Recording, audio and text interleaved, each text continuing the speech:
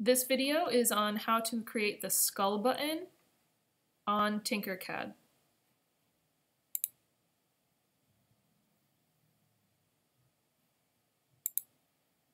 So the instructions are over here on the left-hand side, and usually they include a photo, and you can click on it to see it a little bit larger and get a better idea of what we'll be creating.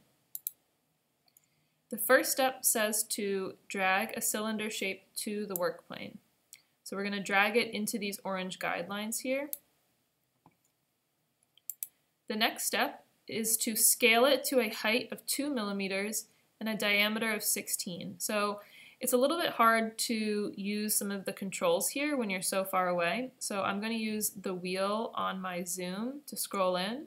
You can also use the plus or minus button here, or the plus or minus button on your keyboard.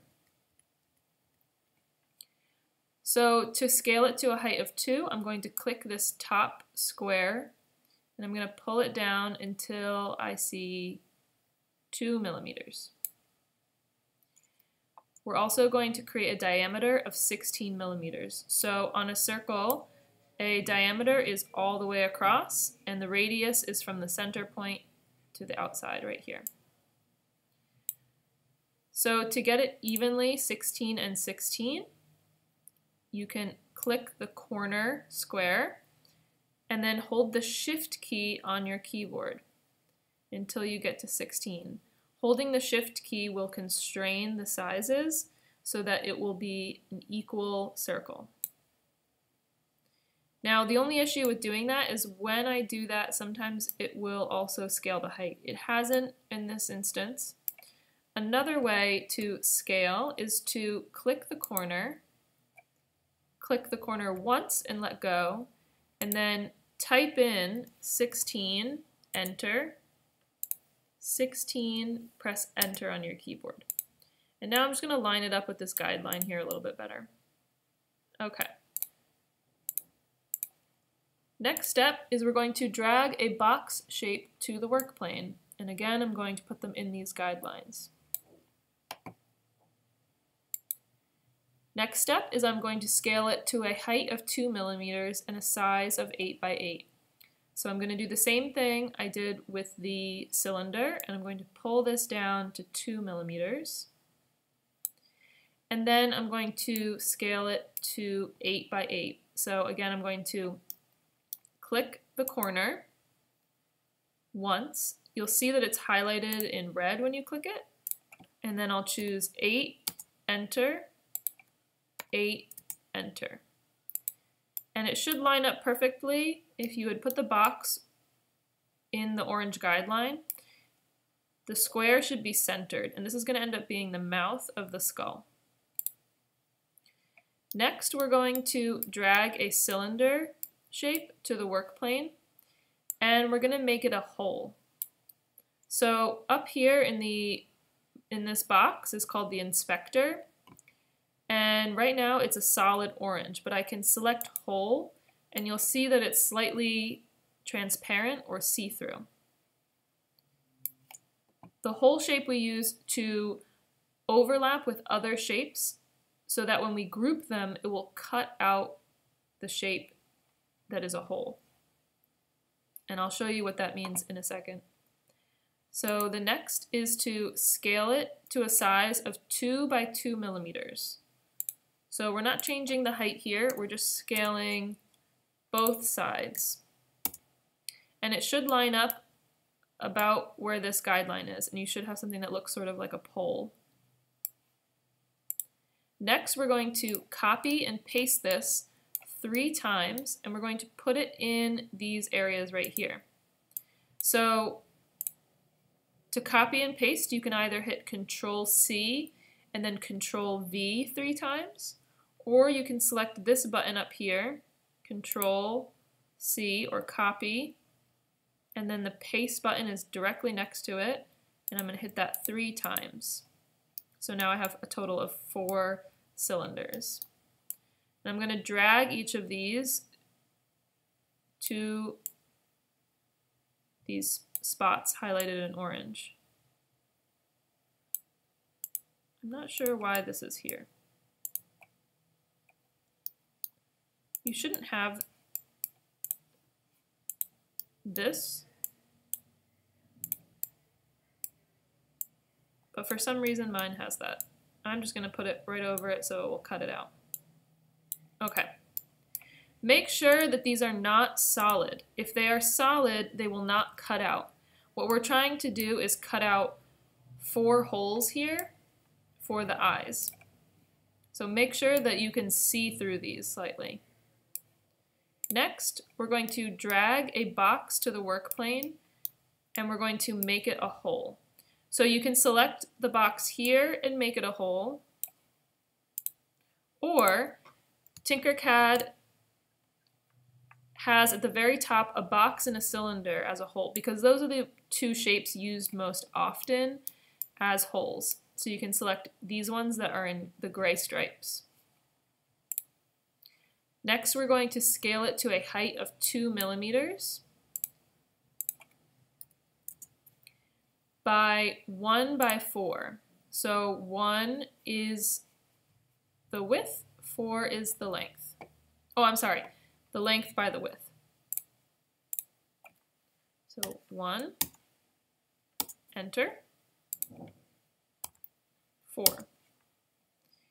Now I'm going to zoom in a little bit, because when you're far away like this and then you try to grab something, you might end up grabbing one of the corners and resizing it. And as a reminder, Control Z is the function to undo something, or you can choose these arrows here, undo or redo.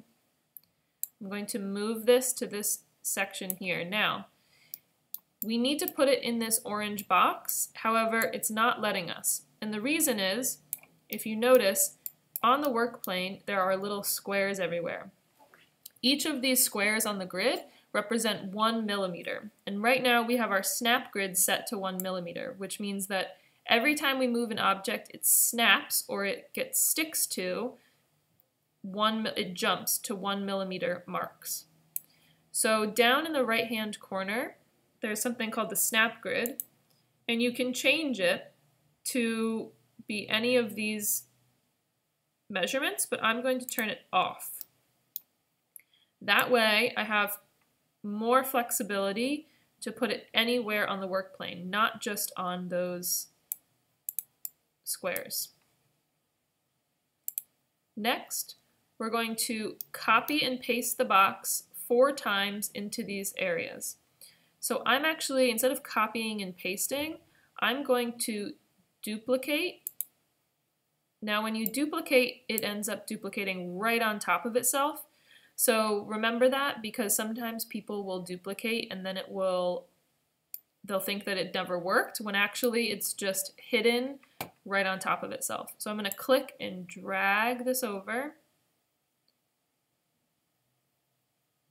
And then I'm just going to simply hit the duplicate and repeat button again, and you'll notice it will jump the same measurement that I moved it over. Although it did move down a little bit, so I'm just going to fix these a little.